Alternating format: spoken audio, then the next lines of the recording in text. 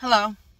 So, apparently, I am not going to be able to go to work for a little while longer as it stands. And don't pay attention to the neck brace. It's kind of on for dramatic effects. No, I'm just joking. As I'm working on the computer or on my phone, I need the neck brace on because it holds my head in position, because without the support, I strained the muscles that apparently I pulled during the accident, and it causes migraines. So I can't hold my head up for too long without support. So that's what the brace is for. Nothing dramatic, so don't worry.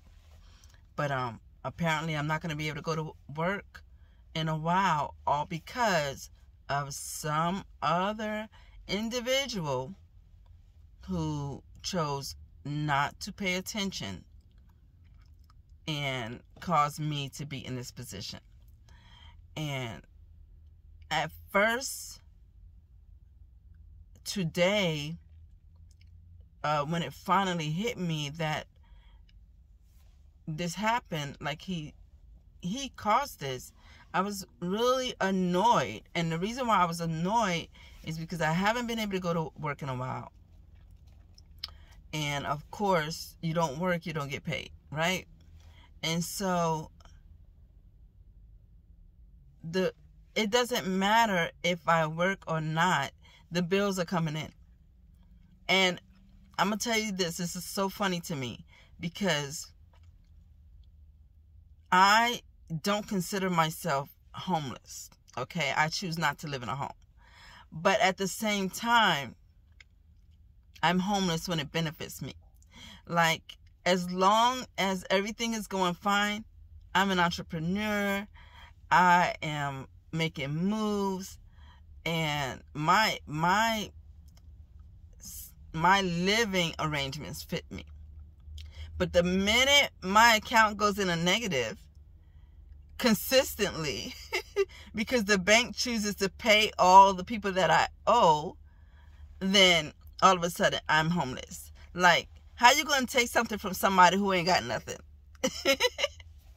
But yeah, it is whatever. So yeah, I'm in this situation. But my question to you is, what would you do if you woke up one morning and someone told you you didn't have your job, you didn't have your car, you didn't have your finances in the bank, okay? Your name has been scandalized, and actually you don't even have your freedom. What would you do if you woke up one morning and realized you lost everything? Not by your will, because of someone else's faults. You lost everything. What would you do? You probably stop smiling. You probably stop smiling. But I wanted to say this. In any situation, any circumstance that happened in your life, if you think about it, what would you do in that situation? Would you give up? Would you throw in the towel? Would you ask God, why me? And I thought about it, because the funny thing about it, even though this happened to me, that was a horrible accident. It was a horrible accident. And I survived. So as far as I'm concerned, I survived because the accident happened.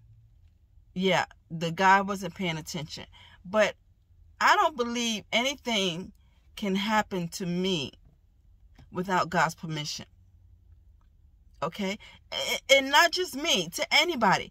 I don't believe anything I have gone through in my life has happened to me without God's permission. So if that happened to me, and the fact that I survived it, the fact that I'm still living to talk about it, tells me that that happened because God needed my attention for something. Maybe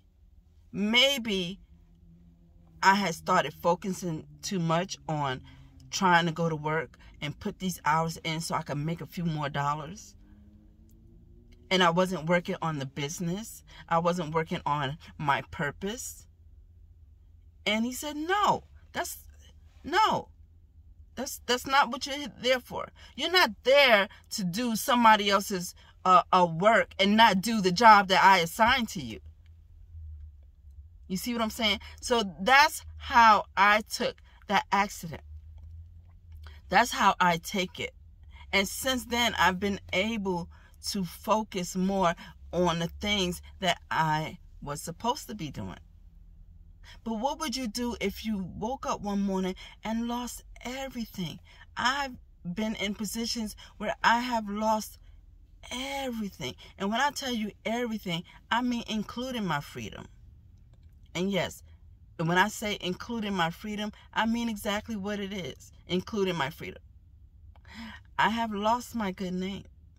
But you know, I always say, when you have lost everything, to include your good name, you can always make up another name and live that best life. Right? So, how would you react to losing everything? And I promise you, I have one good way that you can overcome a circumstance waking up to absolutely nothing. You can wake up to absolutely nothing and still live your best life. And the way you can do that is to change your mindset. Focus on the positive. Don't throw a pity party about why things have happened to you. Why not? If something has happened to you, it's because, one, God needed your attention for something. And two, maybe you were going in the wrong direction. Have you ever remember either when you were a child walking across the street and your parents have your hand and you start walking aimlessly somewhere else and they snatch you back? You were going in the wrong direction and they needed you to pay attention and go where they were leading you to go. And that's all. That's all it is. That's all it is. It is a circumstance that happened to you that maybe you need to be paying attention to. Pay attention. Don't ask why me. Think about it. What did I ask from God to put me in this position? And I laugh about it because I remember one of my mantras is that I am ready to receive any and all things that God has for me. I'm ready to